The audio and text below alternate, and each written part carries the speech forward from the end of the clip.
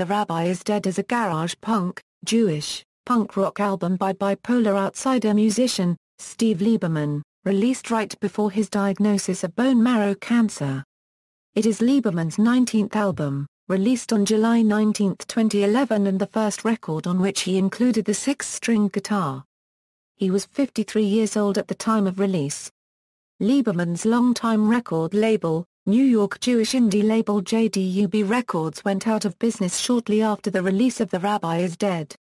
The title of the album was not referring to Lieberman's own death as later works did, but the impending demise of the Gangsta Rabbi character, who JDub Records exclusively promoted Lieberman's music without regard to Steve Lieberman. On May 27, 2012, The Rabbi Is Dead charted at number 4 on KZSU-FM, making it Steve Lieberman's best charting album on college radio to date.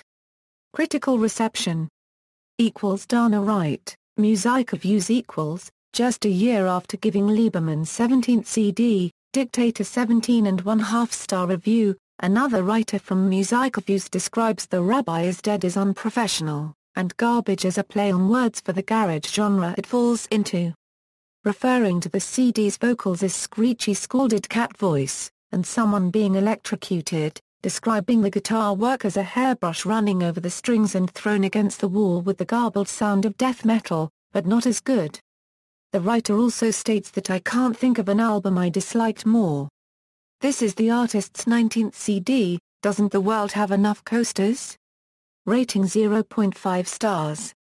Wildy Haskell, Wildy's World equals, New York's reigning king of garage punk hits harder than ever. His insight into social, political and religious views is wonderfully skewed and yet always on the mark as always. The Gangsta Rabbi is an underground revolution. The sound is fleshed out, adding the six-string guitar to the usual bass, flute and drums adds more sonic density.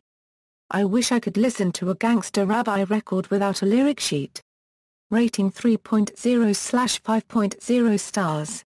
Rhonda Redance, Review.com equals, the art of garage punk embraces the chaotic and reckless side of music. There is an air of abandon to The Rabbi Is Dead that will call out to music lovers familiar with the genre, but will frighten and offend those who aren't. A muddy sound, indistinguishable vocals and a hodgepodge of soundscapes are what define this album. Those who get the humorous garage punk offerings will flock to see Lieberman perform. Track listing. All songs written and composed by Steve Lieberman except where noted. Musical personnel: Steve Lieberman, a Euro bass guitar, vocals, flutes, recorders, trombone, melodica, beat machines. Singles. References: All Music Guides, Steve Lieberman, A Gangsta Rabbi, The Rabbi Is Dead. August 2011. Retrieved November 17, 2011. JDub Records closes shop. A message from President and CEO Aaron Bisman.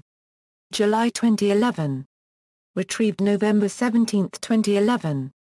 KZSU Top 30 Airplay Chart for week ended May 27, 2012. May 2012. Retrieved May 31, 2012. Wright, Dana. Steve Lieberman, The Rabbi Is Dead. MusicReviews.com. Retrieved November 17, 2011. Haskell, Wildy. Steve Lieberman, The Rabbi Is Dead. WildiceWorld.com. Retrieved November 17, 2011. Redance, Rhonda. Steve Lieberman, The Rabbi Is Dead. Review.com. Retrieved November 17, 2011. Steve Lieberman, A Gangsta Rabbi. SoundClick music page. January 10, 2013. Retrieved January 10, 2013. Steve Lieberman, A Gangsta Rabbi. SoundClick music page. January 10, 2013. Retrieved January 10, 2013. External links, videos, plus-size girls, on Octobus, live 2011 on YouTube, What Do I Get? /Going Up Live 100 2011 on YouTube.